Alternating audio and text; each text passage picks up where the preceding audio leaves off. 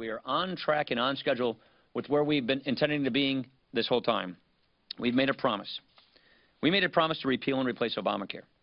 We're going to keep our promise to the people that elected us. Speaker Ryan saying that Obamacare replacement bill is on schedule right now, but there's still some resistance, in fact, a fair amount from Republicans. Dr. Janette Nesheiwat knows that plan very well. Doctor, you've met with lawmakers on the Hill to discuss the bill, so why do you think it's getting so much pushback? You know, hey, Charles, it's good to be here. Thanks for having me. Listen, there is no plan that is perfect. Every plan has problems, has issues. But you know what? We work through them, and we have to do it for the benefit of the American people. And we got to look at the problem. The current problem is just horrendous. And the initial problem is because of the initial architect of the ACA. It was built on a faulty foundation with no recourse and no regard for the financial burden and impact that would have on American people and my patients. And to me, that's fundamentally wrong at its core. But you know what? I'm hopeful. I'm hopeful because we have a new HHS secretary, Tom Price, and you know what? He's a doctor. So he knows and he understands the importance of cultivating and devising a healthcare system for all Americans that's going to allow for better access, high quality care that's affordable and meaningful. You can't just have any healthcare plan. That may not mean anything because you might have a huge deductible. Sure. Patients can't afford that. Sure.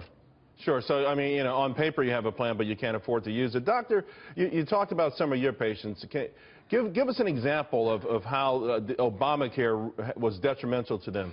You know, just last week is so heart-wrenching and heartbreaking. I had a patient came in, a diabetic patient. He was sick, he was feverish, weak, vomiting, dizzy. I said, John, when did you last check your blood sugar?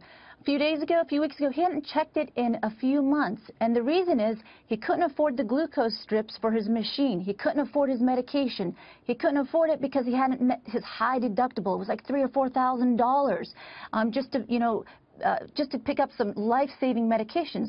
So instead of paying $150 for his medicines that his insurance wouldn't cover because of his high deductible, he ended up in the ICU on an insulin drip.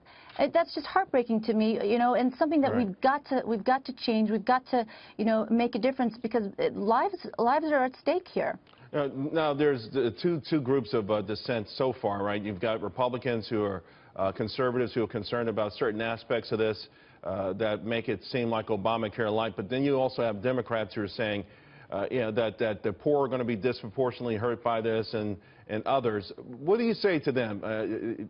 Because we know that Obamacare in of itself was part and parcel of a major effort to sort of redistribution, if you will.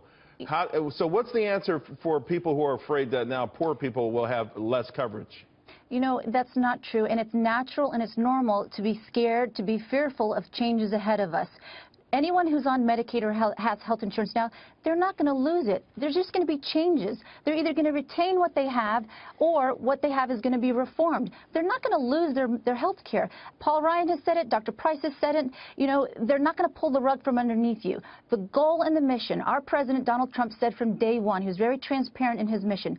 His goal was to protect the American people, not just by rebuilding the military, but repealing and reforming the Obamacare. And that is to allow everyone to have affordable, accessible, high-quality health care. So no one is going to lose their health care. It's a matter of retaining it or making changes to what they currently have. And we have to do that. We have to make changes. Otherwise, our country is going to go bankrupt because we're putting all of our dollars into the health care system, and we need to be doing it in a more wise fashion. Right. Doctor, thank you very much. We really appreciate you coming on. It's my pleasure.